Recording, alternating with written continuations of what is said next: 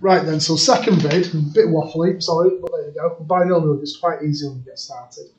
So it says for the assumptions, so that each student asked studies maths independently of each other's and the probability is constant. So them are the assumptions that we have.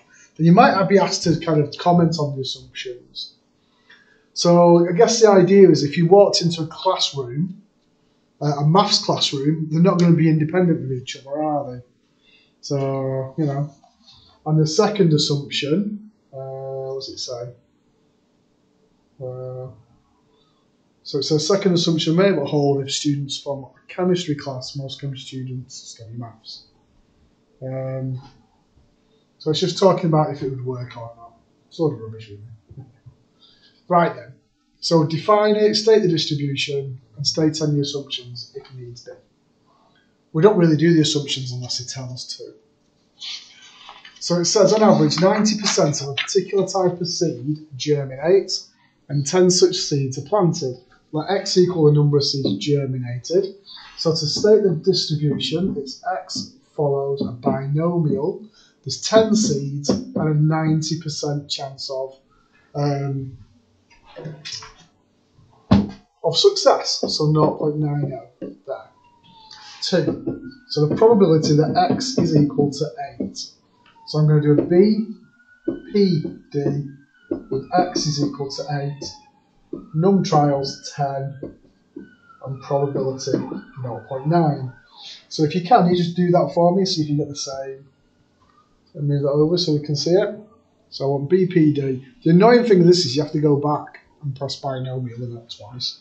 So BPD, num trials 8, sorry, x8, oops, num trials 10, and 0.9. 0.1937. There.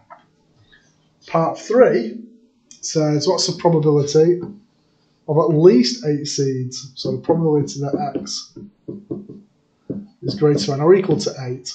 So this will be B, C, D. Lower 8, upper 10 with all the rest of it in there. So let's stick in the calc. So I need to press exit, distribution, binomial, BCD, lower is 8, upper 10, 10, 0.9. So 0.9298. Hang on, I've lost my answer. So 9298. Right, so part 4 is to state your assumptions. Assumptions isn't the easiest. You've got to make sure that you don't say one of them twice. So each seed has a constant probability, or has a, yeah, of germinating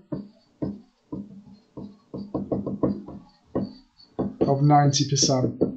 There, so I've done something to do with the fact that the probability is constant. The next one is independence. This is one where it gets confusing because it kind of, you almost link them both together.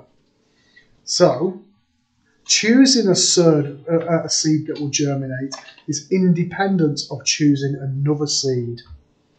So you can say that each seed germinating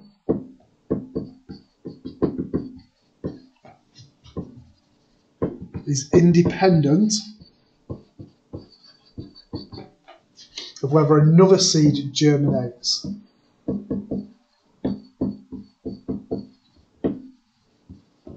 You've got to be really, really careful how you write that, or else you end up saying the probability of a seed germinating is independent, and you kind of club them both together by mistake. So I've got each seed as a constant probability of germinating. Can't read what I'm saying. Of 90%. Each seed germinating is independent of whether another seed germinates. So that's another video with another example. Sorry, 5 minutes long.